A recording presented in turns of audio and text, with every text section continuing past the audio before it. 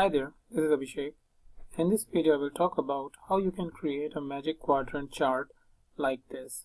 So the magic quadrant name is basically given by the Gartner, which is a leading research firm who publishes its papers, and in that papers they heavily use this chart called the magic quadrant. In this kind of a magic quadrant chart which Gartner usually use, they just try to show who are the leaders in their respective area, who are the laggards, who are giving tough competitions, information like this. So this chart has been very famous. If you have seen reports from Gartner, you must have observed this kind of a chart.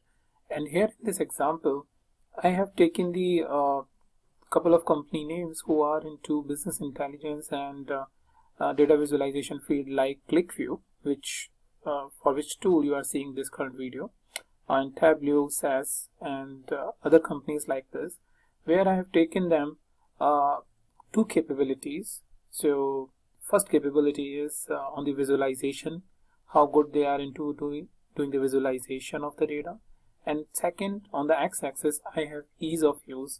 That means how much easy it is to use these tools.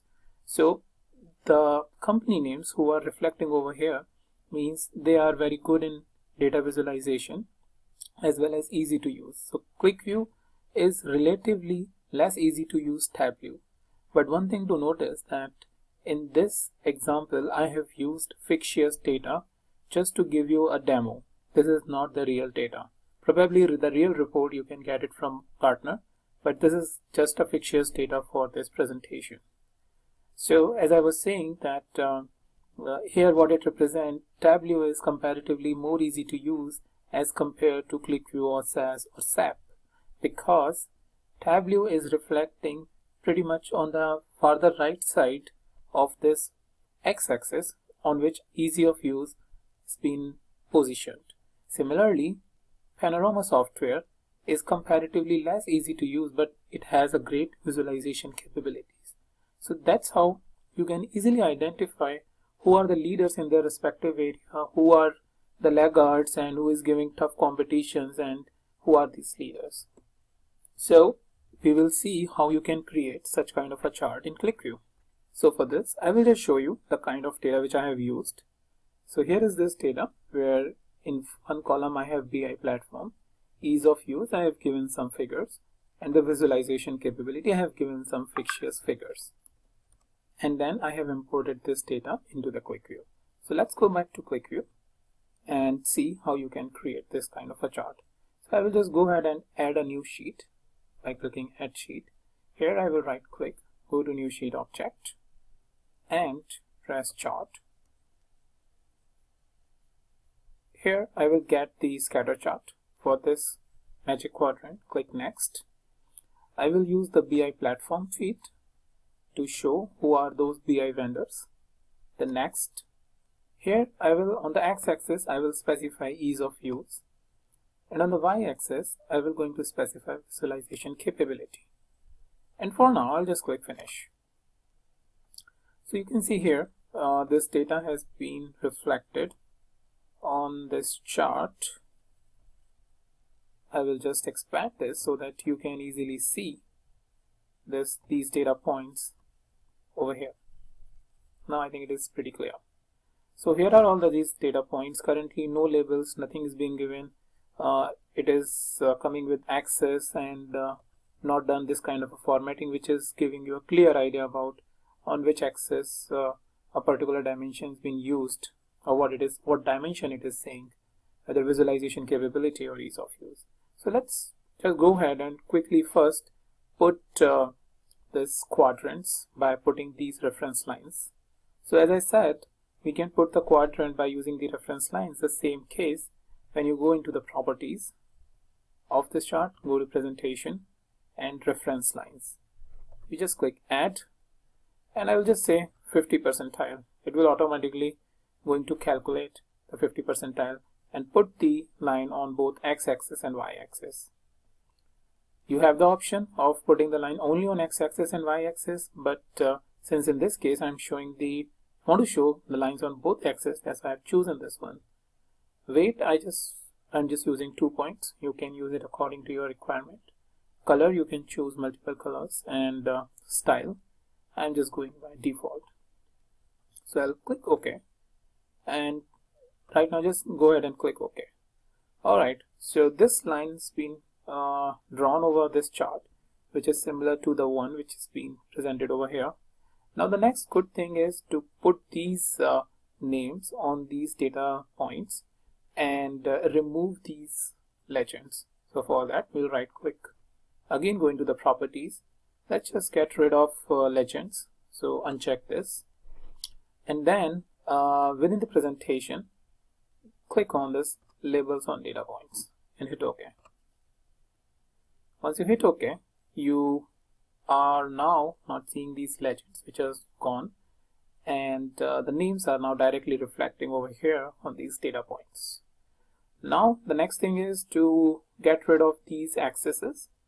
As per the how Gartner Magic Quadrant chart is shown, they don't show these accesses, but they just show this name of the name of the access, which is visualization capability or easy of use.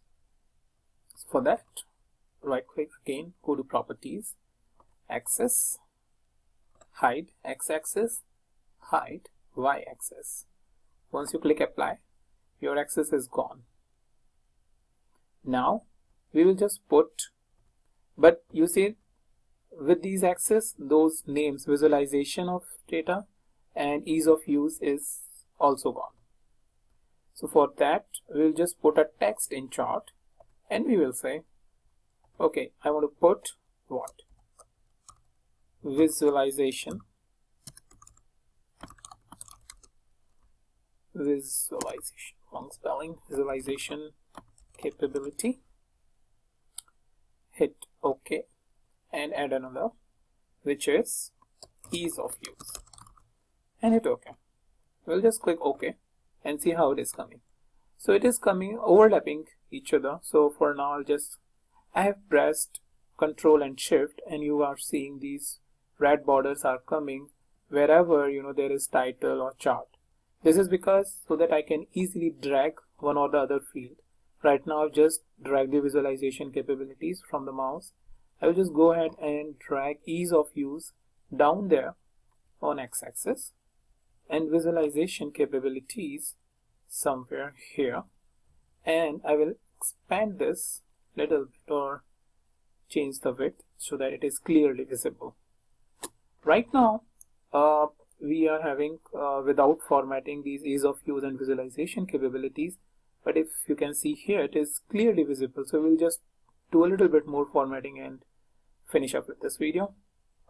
So for that, the first thing is this, change it to this in this way, visualization capabilities, which is changing the degrees or the direction of the y-axis. For that, we'll go into properties again, go to visualization capabilities, hit edit, and I think that should be 270 degree if I'm not wrong. Click apply. Yeah, 270 degree, and we'll go again to edit, go to font, and let's just use 20. Same case for ease of use. We'll go to edit. We don't need to change the angles or degrees. We just need to change the font size, again 20. Let's click OK, OK, and finally OK. So right now it is exceeding the screen size. So for that, again I will press Ctrl Shift and drag it to the right location so that it is not conflicting with any data label, as well as we are clearly able to see what it is trying to communicate.